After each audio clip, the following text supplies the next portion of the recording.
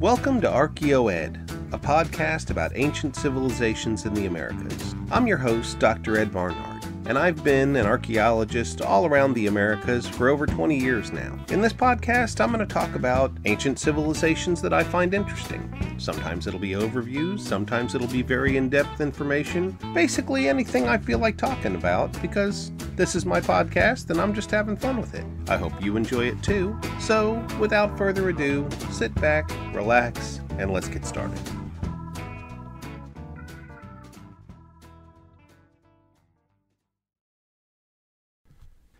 Season 3, Episode 3, The Mogollon.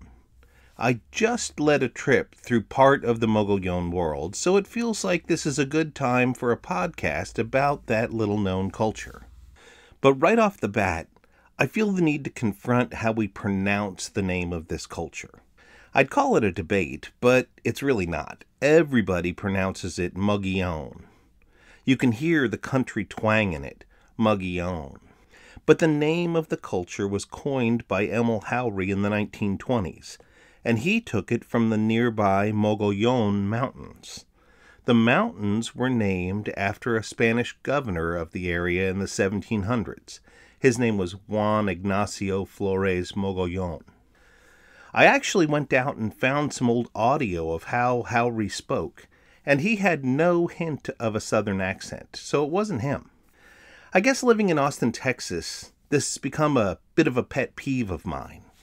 The college strip next to the University of Texas is Guadalupe Street, but everybody calls it Guadalupe. Another street is named after a Texas revolutionary hero named Antonio Menchaca, but we just call it Manchac. Anglicizing Spanish words is somehow claiming English language ownership over them, but I don't think it's right. So I don't care if people want to say Mogollon. That's not how the name is pronounced. It's Mogollon. There, I've drawn a line in the sand. And chances are I'll remain the only archaeologist on my side of it. Oh well. Last month, my group and I toured sites, museum collections, and met some of the top experts on Mogollon culture. We also went to the Alamogordo Shroud of Turin Museum and saw the world's largest pistachio, but that was off topic then and here. I was intrigued to learn that now more than ever, Mogollon specialists see a strong, continuous connection between the Mogollon and Mesoamerica to the south. That Mesoamerican connection is going to kind of be an underlying theme of this podcast episode. But as usual, let me start off with explaining some of the basic facts about the Mogollon. There were three major culture groups in the ancient American Southwest: the ancestral Pueblo, the Hohokam, and the Mogollon. The Fremont culture would probably be angry that I excluded them, but sorry guys, you're just too far north into Utah, and you never embraced full-time corn farming. But even as I say that, I realize the same kind of argument could be leveled against the Mogollon. They're kind of fringe, and they never stopped heavily relying on hunting and gathering. And they also gave up living in pit houses quite late. In fact, up until the excavations of Emil Howry in the 1930s, archaeologists thought that the Mogollon were just kind of sloppy ancestral Pueblo who couldn't build nice room blocks. Howry straightened us out, defining the Mogollon as existing from 200 to about 1450 CE, and having a distinctly different history than the Hohokam to their west, or the ancestral Pueblo to their north. By the way, if you watch my Great Courses lectures, I say Emil Howry's name there wrong. I say Emil. Howry's daughter saw it and emailed me, graciously thanking me for honoring her father's work. She also politely told me that I was saying his name wrong. I couldn't change that, but I can do better here.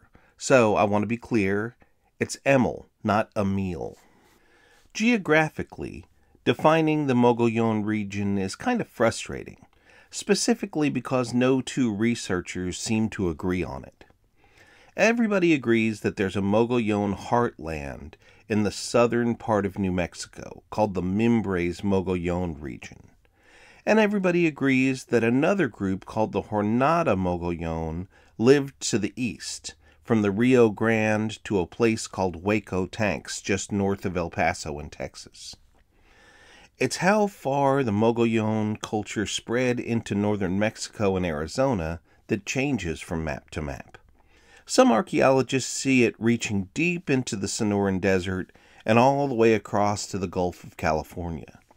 Others are more conservative, but still see it as including the enigmatic ancient city of Paquime, which I'll get back to. Over in Arizona, late period Mogollon definitely moved there, but the questions are, for how long, and were they really still Mogollon, or were they some new thing called Salado culture? In any event, the Mimbres and the Jornada Mogollon are solid. That's where my recent trip went, and that's why I'll focus on them here, at least for the most part. Now, I don't want to bore you with a lengthy discussion of Mogollon chronological periods, but at least outlining the broad strokes is important. As the long archaic period wound down in the last centuries of the BCE period, pretty much everyone in the Southwest were what we call basket makers. We call them that because they made grass-weaved baskets for gathering. They lined a few of them with mud and managed to cook in them too.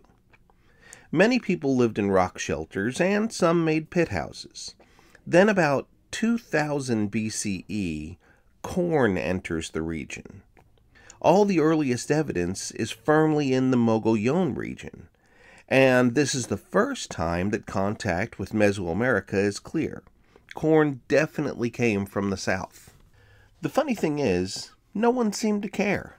They planted a bit, enough for archaeologists to find some burned corn cobs in dry caves, but they pretty much continued hunting and gathering. It wasn't until a second strain of corn showed up at about 100 BCE that people started actually farming it.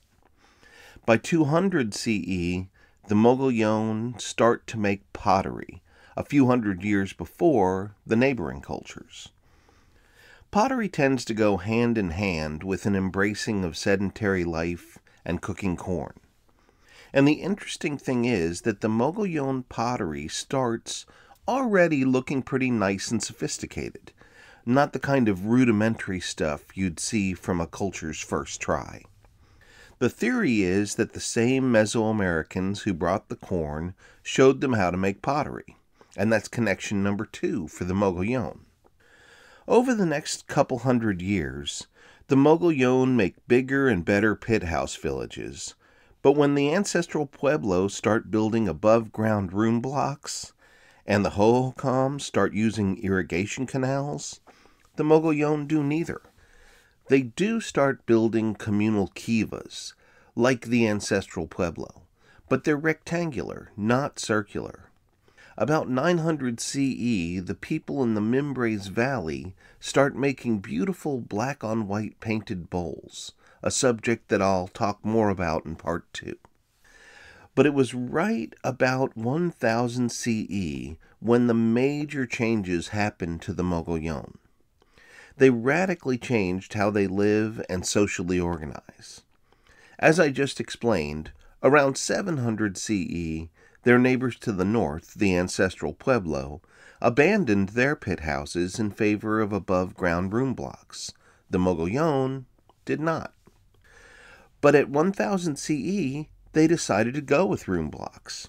They filled in their pit houses and burned and buried their rectangular kivas, and they built room blocks in the same places. That means that they went from individual families living in their own separate pit house to living in multi-family compounds. And that's a big deal. Add it to their intentional destruction of their communal kivas, and something radical happened. I should clarify here that this shift to room blocks happened all over the Mimbres region settlements, but not so much outside of that area just yet. So why did they do this? The simplistic answer is that they were influenced by the pueblos to the north. After all, Chaco Canyon was in full swing by then and building roads in every direction. Maybe they got caught up in the Chaco phenomena. Well, there are things that don't match up with that idea. For one, circular kivas are signature architecture for Chacoan sites, but non-existent in the Mogollon classic sites. For another, there was very little Pueblo pottery in the Mimbres Valley. In fact, the Mimbres brought their own pottery to new heights. When one culture is influencing another, socially or economically, pottery changes are virtually always the first indicators. It's logical to say that an improvement in the climate helped the Mogollon expand their communities. The same conditions were helping Chaco Canyon. But climatic conditions ended both eras as well. A terrible drought starting in 1130 CE. The ancestral Pueblo abandoned Chaco Canyon and went north into the spring-fed canyons of the San Juan Basin. As for the Mogollon, they too sought more perennial sources of water. Some moved east, making small farming villages in the floodplains of the Rio Grande River. Others followed the Gila River to the northwest, where mountain springs were still flowing. And that worked, at least for a while. The drought let up and people settled in. But then an even worse drought hit and lasted for a cruel 20 years, from basically 1279 to 1299. We call that the Great Drought. It pushed Mogollon climate refugees further north and ancestral Pueblo communities south. A big group of them, both cultures, met at a strong part of the Salt River in the mountains of Arizona. They built a surprisingly large community together called Grasshopper, a place that swelled to 500 room blocks in just a single generation. But that community didn't last either. As the rainfall once again returned, people spread out. By 1400, more purely Pueblo communities stretched north and eventually became the Hopi. The Mogollon moved south, making places like Gila cliff dwellings and re-inhabiting the Mimbres Valley. But for me and many archaeologists, the truly amazing community that sprang from the ashes of the Great Drought was Paquimé. Paquimé, called Casas Grandes by American archaeologists, was a massive community that started at about 1350 CE in Chihuahua, just a few hours south of the United States border into Mexico. It was a unique blend of cultures, part Mesoamerican and part Southwest. I'll talk more about it at the end of this podcast. For now, I'll just say that it was debated. Was the southwest half of Paquimé Mogollon, or maybe ancestral Pueblo, or something else entirely? Going all the way from Grasshopper to Paquimé seemed too much geography, and there was little to indicate that the two places had a trade relationship. But when Steve Lexon found a Mogollon site in the Black Mountains that spanned the 1200s, that became the missing link archaeologists were looking for. The Black Mountains lie south of the Mimbres area, and Lexon's find gave rise to the idea that some Mogollon had been migrating south as well. That, in turn, fuels the general consensus I found talking to Mogollon experts last month. The idea that Paquimé is not just a Mogollon site, but the last great expression of their civilization. Okay, so there's an overview of Mogollon chronology. I'll take my first commercial break here. And when I return, we'll talk about the thing that the Mogollon are most famous for, Mimbres pottery. Listeners of this podcast are probably most familiar with the Mayan population during their monumental building eras. Of course, the Mayan people are still with us.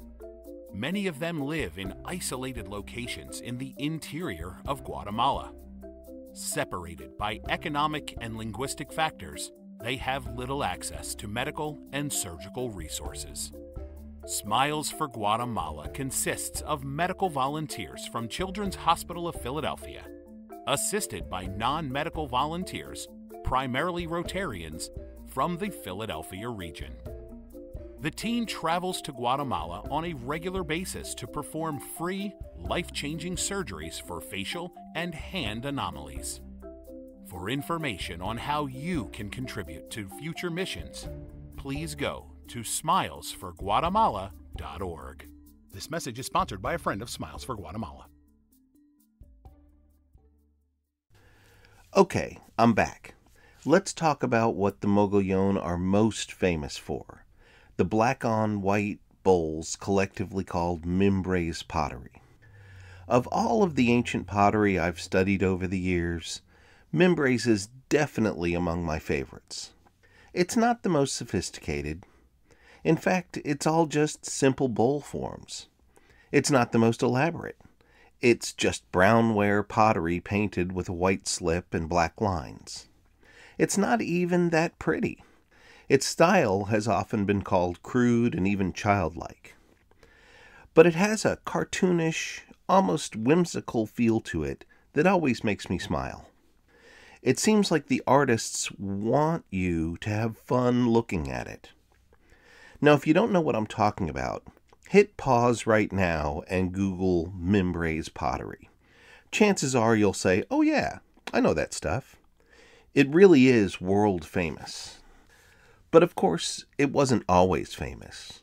In fact, it sat lost to humanity for centuries, only to be rediscovered about 100 years ago.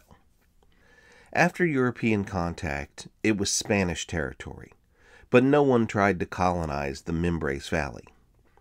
In the 17th century, displaced Apache tribes moved into the area, but they couldn't have cared less about the ruins.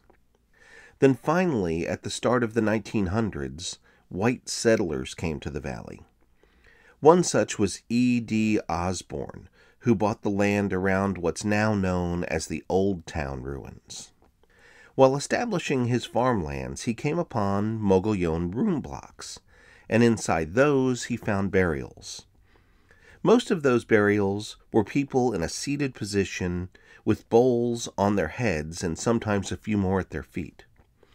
When he flipped the bowls over, he found their interiors were painted with black line images, some geometric, but others depicting animals and people. In 1914, he invited archaeologist Jesse Fuchs to come take a look. Fuchs immediately recognized its uniqueness and value. He excavated dozens of the bowls and published a volume in the 1920s. That immediately attracted other archaeologists, the most important of which was Alfred Kidder. Kidder found another pair of homesteaders digging up Mimbres bowls, Bert and Hattie Cosgrove. Impressed by Hattie's meticulous note-taking, he recommended the Cosgroves to Harvard, who hired them to excavate the Schwartz ruins. Over multiple field seasons, they dug up grave after grave, sending the pots to Harvard. All in all, they sent almost 1,000 bowls. Hattie drew all the bowl images with an almost perfect accuracy. I say almost because she was a good Christian woman who decided not to reproduce the naughty bits. There's an amusing amount of penises missing from her drawings. Anyhow, Harvard's interest in Mimbres pottery was not entirely a good thing. Their interest attracted the eyes of antiquities traders and rich collectors. That in turn inspired looting. At first it was just farmers with shovels, but by the 1960s the value of Mimbres pottery bowls soared and looters began using backhoes. They would scrape the room blocks off entirely so they could easily find the burials. As a sad result, most of the big Mimbres Mogollon sites were completely destroyed. They would be probably 100% gone if not for Steve LeBlanc's establishment of the Mimbres Foundation in the 1970s. The foundation bought land, protected sites, and began an era of professional excavations in the Mimbres Valley. And thanks to their lobbying efforts, New Mexico passed strong burial protection laws in 1979. LeBlanc continues to be a force in Mogollon archaeology to this day, still hard at work expanding his amazing digital archive of Mimbres pottery. It's virtual, free for all to access, and currently contains over 10,500 vessels. It's called MIMPID, the Mimbres Pottery Images Digital Database. I'll post a link to it in my show notes. But be warned, it's a rabbit hole. I've been sucked into it for hours. Anyway, that's a good segue into talking about Mimbres imagery. It's amazingly evocative. Looking through the corpus, you just know it's telling all sorts of long-lost stories and mythic tales. These particular style of bowls were only made in the Mimbres Valley, and it was rarely traded to the outside world. It was for and by the Mimbres people. And though most all of it has been found in burials, it wasn't some kind of special-made burial offering. It shows clear use-wear. Microscopic analysis shows the evidence of food residues and places where spoons scraped its surface. To me, that really adds to its charm. Mimbres people used it in life and brought it with them in death. Do any of you have a favorite bowl or a coffee cup? I bet it was kind of like that. Now, we can discern the themes painted on the bowls changed over the roughly 300 years it was produced. They started making it in the late 800s, and all the earliest stuff is geometric patterns. Then in the 900s, they began favoring animal images, all sorts of animals, but always just one kind of animal per bowl. For a while, I wondered if that could have indicated some kind of clan affiliation, but multiple studies trying to match burial location or type failed to find any pattern. In fact, no kind of distribution pattern whatsoever has ever been found. That, I believe, has been correctly used to suggest that the Mimbres society was very egalitarian. At about 1000 CE, the same time they made that major shift from pit houses to room blocks, the subject matter began including humans. The fact that they gave up their houses but not their pottery traditions really speaks to how core these bowls were to Mimbres' identity. Now, the geometric pieces are nice, but if I'm being totally honest, a lot of cultures painted geometric forms, and it's not terribly unique. But when most cultures paint animals or humans on pottery, they strive for a degree of realism. Not the Mimbres. Their depictions are purposely cartoonish. People who call them rudimentary or childish, I think, are missing the point. I strongly believe that the Mimbres were having fun with it. I can see a Mimbres artist finishing a piece and saying to their friends, "Check out this cute rabbit." But that's not to say that they didn't include accurate details. Their jackrabbits, for example, have the black tips on their ears that denote their local species. And certain fish, despite their funny faces, have patterns that identify their species. That's how we know that they were traveling far from the valley. Certain depictions are clearly marine species from the Gulf of California. Other animals also prove up their far-flung trade relationships, especially scarlet macaws. Those are from the jungles of Mesoamerica, yet they're depicted on multiple Mimbres bowls. In fact, actual macaws have been found in Mimbres ruins. Just in the Old Town ruins alone, over 20 macaw skeletons have been found. And there we have yet another link to Mesoamerica, this time in the 10th century CE.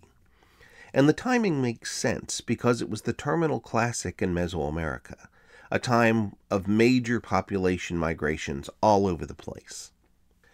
When it comes to the human depictions, there's even more talk of Mesoamerican connections of late.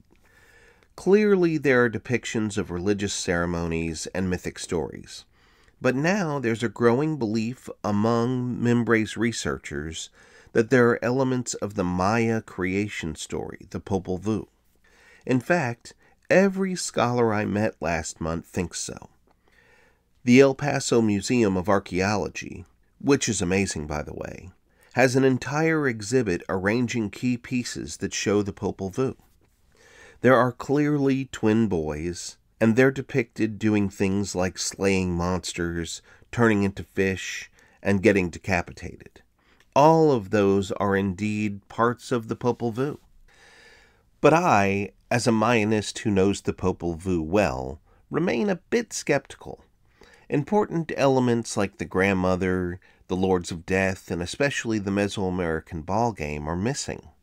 If my colleagues are right, and Mimbres did know the Popol Vuh, then it was an altered version. But hey, that might be exactly what one would expect in a game of telephone that took place across the Sonoran Desert. I should mention one other common and intriguing thing about Mimbres pottery: the kill holes. Many of the bowls recovered from the heads of the buried individuals have a hole punched into their base, an intentional destruction of the piece. All sorts of theories have been proposed as to why. Probably the most popular is the bowls represent the sky above, and the hole is where the souls travel into it. I'm not really sure why they do it either, but I can say that the Maya practiced what we call termination rituals. They would intentionally partially destroy buildings, stela, and sometimes ceramic bowls. The theory there is that they are releasing the spirit of those objects. The idea is that they were ritually brought to life, and that their life cycle required a death. And that line of reasoning reminds me of how, at the same time, Mimbres were ritually burning their kivas. The Hohokam and the ancestral Pueblo never did such things. Is that yet more evidence of the Mogollon Mesoamerican connection? Well, maybe. But to conclude this brief discussion of Mimbres pottery, here's what I'd like you to take away. So often, the artifact record is boring and obtuse. It's all about tools and construction methods and subsistence strategies. But Mimbres pottery gives us this wonderful insight into the minds of the people who made and used it. You can see the fun they were having making it. It's clear that they had a sense of humor, and I love that. And it wasn't about economics or subsistence strategies. They didn't trade it outside the valley, which, by the way, only had about 6,000 people living in it. And it wasn't a status thing that only elites had access to. All sorts of people had it in their graves, and no identifiable class of people had more than others. They were a group of humans that liked art for art's sake, and who enjoyed expressing themselves through it. And I think that's why we modern people like it so much. It's because we see ourselves in it. Well, okay. So let's do the final commercial break here. When I return, we'll talk about who the Mogollon became after the Great Droughts.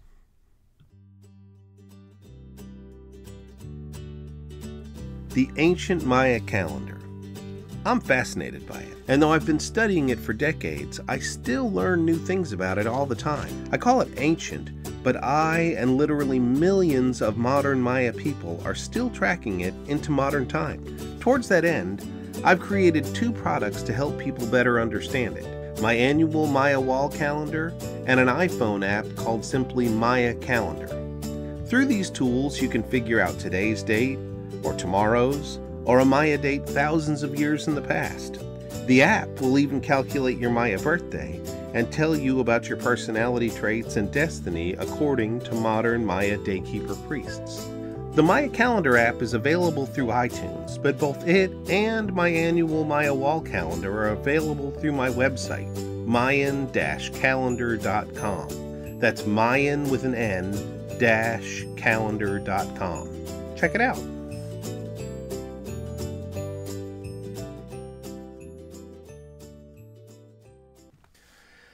dang, that was a compelling commercial, wasn't it? Anyway, let's get back to the Mogollon. Mogollon published chronology lumps a bunch of events into a final phase, though what we know now really calls for a refinement. In that final phase, 2 big drought episodes shook everything up. The first is 1130 through 1150 CE.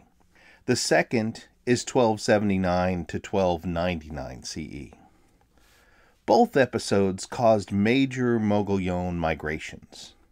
It's easy to see what sites they abandoned, but harder to see exactly where they went. As we currently understand it, the Mogollon dispersed in 3 main directions. To the east, at the Rio Grande River, northwest up the Gila River, and south into northern Mexico and the Black Mountain sites that Steve Lexon found. Their reasons for doing so aren't hard to understand. Less rain made the places they were farming untenable, and they moved to more reliable sources of water, mostly the floodplains of larger rivers. The ones that went east joined the Jornada Mogollon, mostly in the Rio Grande's floodplains and the Tularosa Basin. And they went back to basics, small villages and increased reliance on hunting and gathering. They also went back to making petroglyphs.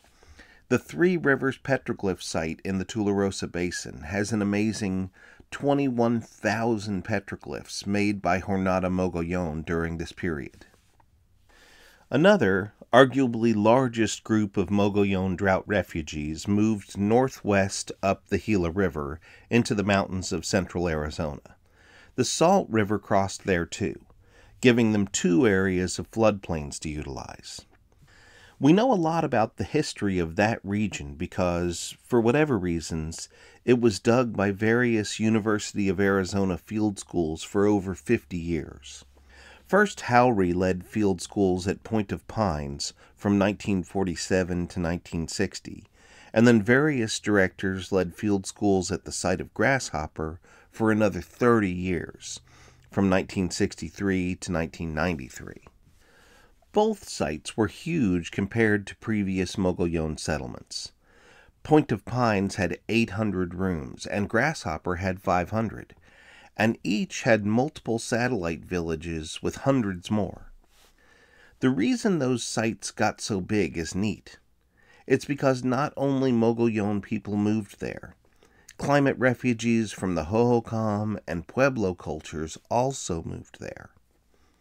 It was likely the ancestral Pueblo migrants, fresh off the huge construction projects of the Chaco period, who brought the idea of very large pueblos. But the Mogollon were clearly there too, best evidenced by the pottery types. While it wasn't the Mimbres type anymore, its painting style and focus on bowls was clearly Mogollon. A type called Salado pottery is almost certainly Mimbres inspired. To my mind, it's kind of a touching moment in southwestern history. People put aside their cultural differences and lived peacefully together, helping each other through tough times. Point of Pines emerged first, about 1200 CE, and steadily grew for 200 years. Grasshopper coalesced at about 1300 CE, right after the second drought. It grew to a height of 500 room blocks in just a single generation. But by 1400, the entire region cleared out. Some moved further northwest into what's now Hopi territory. Others moved south, back into the Mimbres region and as far south as northern Mexico. It's that group that moved south into Mexico that really captivates my imagination. A few hours south of the modern Mexican border lies the amazing ruins of Paquime, also called Casas Grandes. Basically, the American archaeologists call it Casas Grandes, and the Mexican archaeologists call it Paquime. As I see it, it's in Mexico, so they get the right to name it, and hence I call it Paquime. Whatever you call it, it's one of the most bizarre archaeological sites that I know of. In its final form, it had a walled water channel running through the middle of it.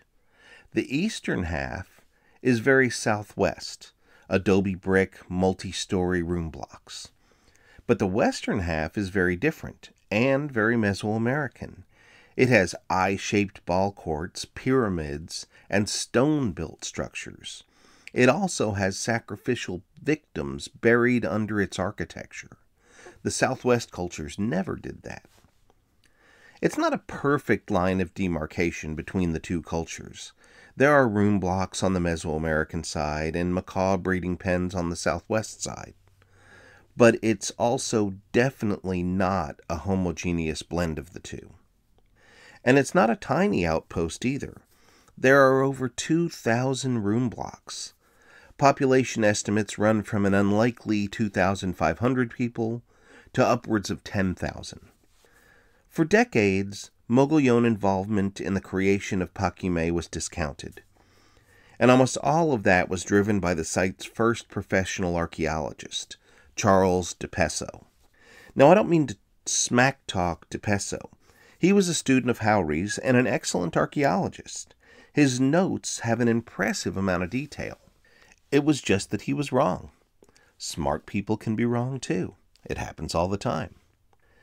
After multiple field seasons in the 1960s, de Pesso's conclusion was that Paquimé was a Mesoamerican-controlled trading outpost and that their primary client was Chaco Canyon.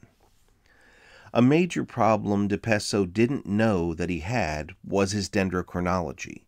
It was off by almost 150 years. A later refinement of the tree ring signatures for that far south made a Chaco connection impossible. The current understanding of Paquimé's history goes like this. Just after 1130, Paquimé grows a bit larger than the other sites in the immediate region, sites that were already culturally Mogollon. That date very cleanly matches the drought-driven abandonment of the Mimbres Valley. Then just before 1350, the site is dramatically burned and the construction of the half-and-half site starts. That matches up nicely with the depopulation of the sites of Pointe de Pines and Grasshopper. Maybe some of those people moved to Paquimé? Supporting that point is the fact that Paquimé's late pottery looks a lot like the Mimbres-inspired Salado pottery. Now, admittedly, I'm not a ceramicist, but when just last month I mentioned that similarity to Dr. Cynthia Bettison, director of the fabulous Western New Mexico University Museum, she agreed.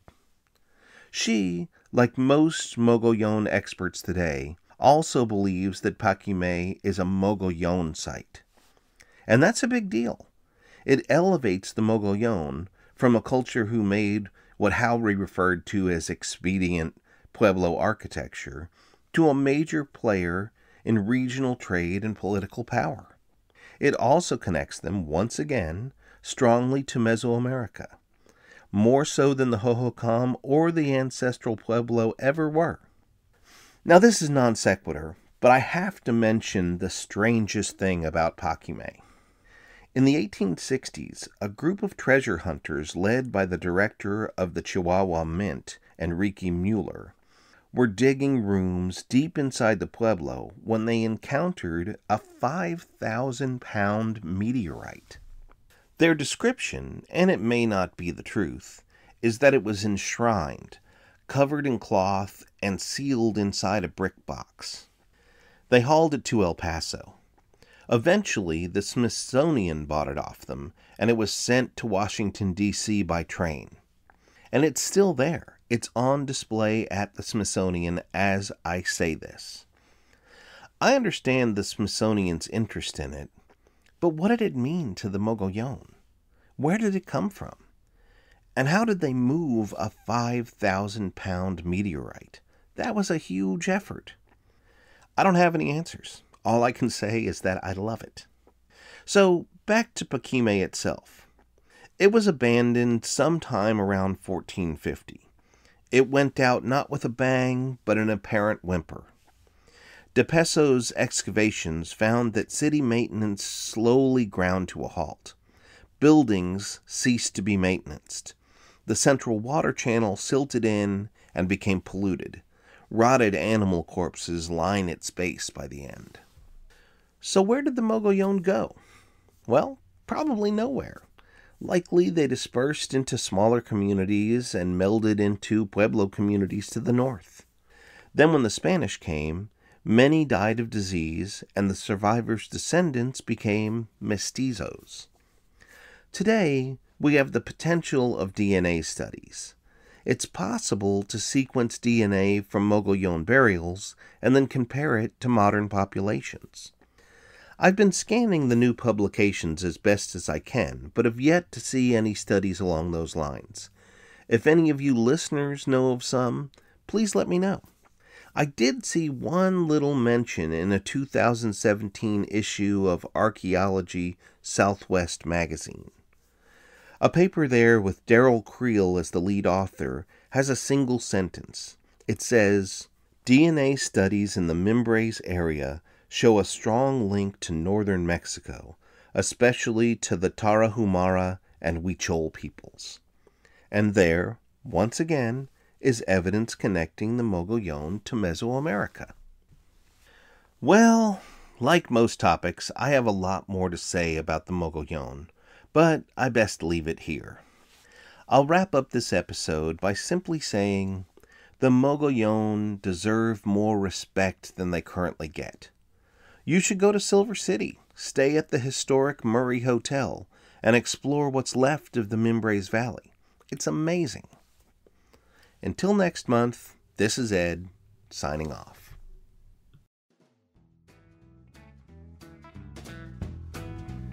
You've been listening to ArchaeoEd, a podcast written, produced, and distributed by me, Ed Barnhart. If you liked what you heard, then subscribe, like, share, comment, and do all those other things that I'm supposed to ask you to do. If you didn't, then don't do any of that stuff. And if you really liked it, support ArchaeoEd through my Patreon account. I make these podcasts for free, but I am not opposed to financial support. Until next time, thanks for listening. All rights reserved, copyright 2020.